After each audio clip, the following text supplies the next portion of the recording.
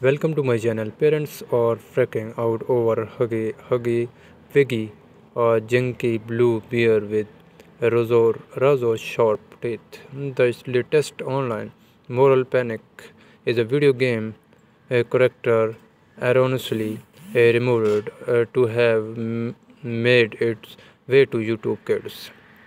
There nothing that parents of small children love more than giving kids unfettered access to phones and iPad, then freaking out over what kind of age inappropriate content they may be seeing on such devices. Case in point, the recent panic over Huggy Wuggy are characters from a video game franchise who is the subject of hysterical reports posted in police and mom Facebook group.